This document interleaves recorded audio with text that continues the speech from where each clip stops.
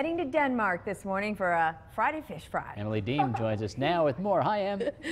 Good morning, Rachel and Pete. Hi, everybody. Yeah, we are checking out Suster's this morning. It's more than 100 years old, and where I'm standing used to actually be bowling lanes, and now they have a banquet hall in here. And we're going to introduce you to some of the people that you'll see out here, because this is still a family-run business. Leon and Teresa Suster here this morning, their son-in-law, Jason, and look at the two kiddos ready to dive into some kneecaps. John, are you having some fun this morning?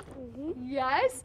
Oh, look at Audrey. She's going right in there. We wanted to show you the right way to eat a kneecap, and they already started. We were waiting until the end of the segment, but they wanted to jump right in.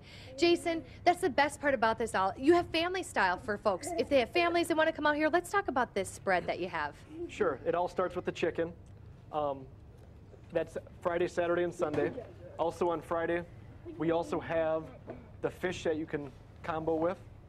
And then on Saturday, we have the barbecued ribs. And that goes with the chicken, too? With the chicken also. The one that's that's really great, the sides that you have, that you make, a lot of these are homemade. Sure. It's the homemade coleslaw, mashed potatoes, homemade sauerkraut, and dressing.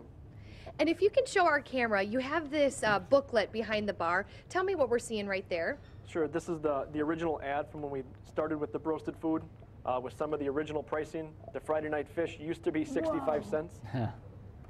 Chicken plates were $1.25. Oh, and yeah. What was the 65 was that in the cents. 60s or But, what? Yeah, that was like in the 60s, Wow. Rachel and Pete, that price used to be. John just said, when can we eat our kneecaps? He's ready. Yes. You guys, how about you dive in? Show us how you would eat a kneecap. Okay, Audrey just went for it. John, let's see what you're doing. He's going, oh my gosh.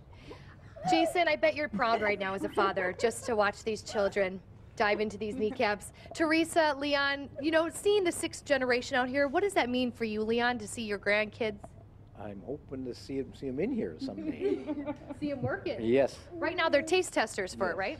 And what would you say, Teresa, is that the proper way, if anyone's watching, they come out here, should they eat a kneecap just like that? However they enjoy it. Are you guys enjoying it? Audrey, can you tell me about what that tastes like? How good is it? Like candy. Like candy. Let me tell you, I had one and it was awesome. I just want to go back to the side dishes and everything we have here, because even the gravy, I mean, a lot of the homemade stuff and the recipes from years and years back. Can you just tell our viewers about that again? They make their own broth. It's not a pre-made gravy mix. They make their own dressing from scratch. We grind our own cabbage. They make their own vinaigrette dressing.